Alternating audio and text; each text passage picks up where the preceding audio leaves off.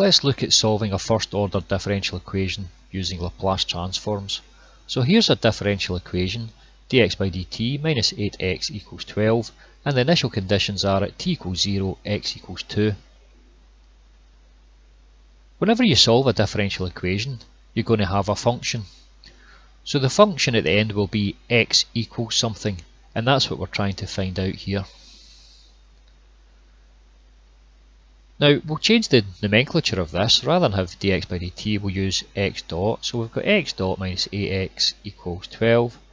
Initial conditions t equals 0 when x equals 2. Now we'll use what we've learned in the previous video to rewrite each of these terms here, the x dot, 8x and the 12, in terms of the Laplace domain variable s. So what we can say is Laplace transform of x dot equals sx bar minus x0. So that's just telling us the Laplace transform of a derivative is s times the Laplace transform of the function x minus the value of the function when t equals 0. Laplace transform of 8x, well, using the linearity property, that's just 8 times the Laplace transform of our function x, and the Laplace transform of function x is simply written as x bar. Laplace transform of 12 equals 12 upon s. Now what we do is we simply put these values here in for the values up here. And this equation here, x dot minus 8x equals 12, that's equivalent to writing sx bar minus x naught minus 8x bar equals 12 upon s. So now let's add in the initial conditions at t equals 0, x equals 2. So this value x0, 0 here, is simply the value of the function whenever t equals 0, which is equal to 2. So that x0 is simply that value 2. So we can say sx bar minus 2 minus 8x bar equals 12 upon s. Now what we want to do is try and find out what x bar is. So if we gather the like terms, we'll have s minus 8x bar minus 2 equals 12 upon s. So we want to transpose this equation for x bar. So x bar is going to equal 12 upon s plus the 2 divided by s minus 8. And then what we can do is we can take the common factor here in this line here of s, and we'll have 12 plus 2s all upon s. So that's equivalent to 12 plus 2s all upon s, s minus 8. Now what we're going to do is we'll split that into 2, so we can split into the 12 upon s, s minus 8, and the 2s upon s, s minus 8.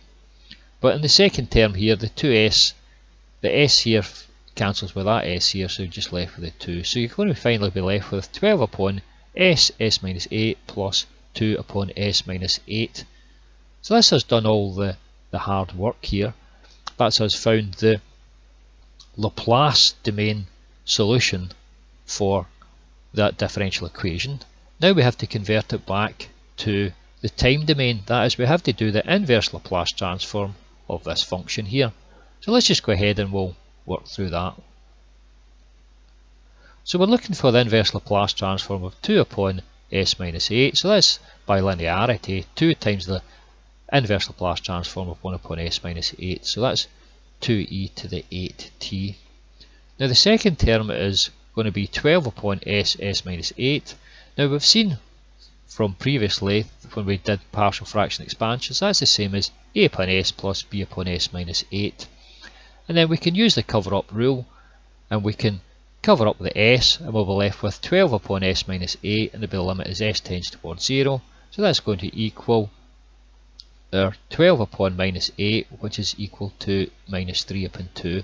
Similarly, we can find out the value for our other component here. So our s minus 8 covered up will be 12 upon s, and the limit is s tends towards 8. So that will equal to 3 upon 2. So we can put our values of our minus 3 upon 2 and 3 upon 2 into the equation above there, and we'll simply have our 3 upon 2 all upon s minus 3 upon 2 upon s minus 8. So that's going to be equal to inverse Laplace transform of 3 upon 2 all upon s is just 3 upon 2, and the Laplace transform of this thing here, section here, is minus 3 upon 2 e to the 8t. So finally, when we add them all together, we'll have 3 upon 2 plus 2e to the 8t minus 3 upon 2e to the 8t.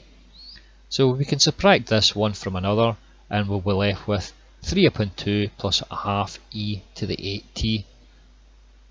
So this here is the solution to the differential equation that we've been looking for. So it's an x equals, and that's the section there, 3 upon 2 plus 1 upon 2e to the 8t.